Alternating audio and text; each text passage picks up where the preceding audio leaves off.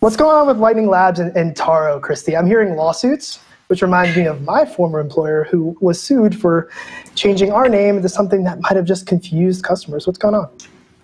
Yeah, so this is an odd story. So blockchain software development firm Tari Labs has sued Bitcoin infrastructure firm Lightning Labs in December for a trademark infringement over the use of the name Taro. Taro is a Lightning protocol, or on top of Lightning, I think, that allows users to issue assets such as stablecoins on the Bitcoin blockchain. So it's an adjacent protocol. So one is a development firm named Tari, and the protocol is Taro from a different company. Now, Taro was created 2 years after Tari created its trademark.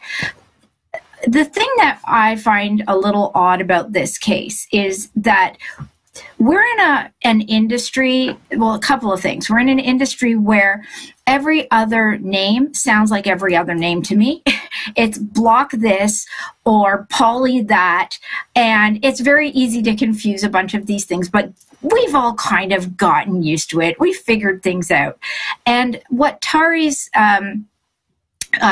argument is that people are going to get confused between Taro, the protocol, and Tari, the infrastructure, sorry, the development firm. And that developers aren't going to know which one they're actually working with because they're too similar. And I think that developers are pretty smart people, and if they are working on Lightning, they're going to go to the one that is all about Lightning and not about building assets, like building other assets or other, other things that that Taro does. They say sometimes identical goods and services. I don't know. The other thing that has been a bit of a bug in this is that the lawsuit has drawn criticism from several members of the open source community who insist that trademark enforcement has no place in free and open source software.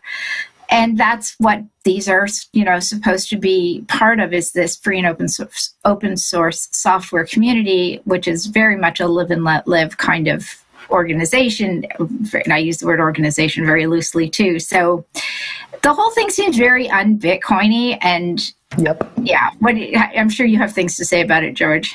Oh, I have opinions. The thing that you latched on there is exactly where I wanted to go. This feels very much against the ethos of what Bitcoin and all other open source stuff is all about. Who cares what it's called? Who cares what root vegetable it's named after, right?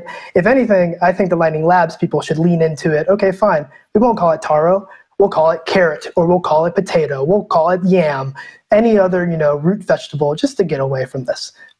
Why Mind not? you, many of those vegetables have been already taken up by the degens in the degenerate summer a couple of years ago with all their various tokens. So who knows? Maybe they ran out of food. Let's talk about another controversy. How about that? So everyone has been talking about Bitcoin NFTs and ordinals, but this is kind of a happy story. It seems like the Taproot Wizards Ordinal Inscription Collection, which is for lack of a better term, the first Bitcoin NFT project, they announced a donation of $19,000 worth of Bitcoin to the Human Rights Foundation's Bitcoin Development Fund. And my understanding is that they did a lot of it with the Lightning Network. So, Christie, what do you think about that? Well, I think what's cool about this is it actually is onboarding people in a fun way to use Lightning. One of the criticisms that has always been going on with Lightning, which for people who don't know yet, is the layer on top of Bitcoin that enables really fast, instantaneous, free, practically free payments. So it's a separate payment rail on top of Bitcoin, and then everything goes onto the chain at the end. And so they've been building these ordinals, or creating these ordinals, and dropping them. I think you're allowed to collect them after you do certain things, and it has encouraged people who are all about collecting NFTs of whatever stripe to come over and try out the Lightning Network. And that has been very cool. There's struck by all of these, people are saying, oh, Lightning's super, Lightning's fast. But until you actually try it, right? It's hard to do, and it's hard to change your mind on that. And people who are now, maybe they've never thought of trying Lightning, they have been inspired to do so. And hey, it raised money for a good cause.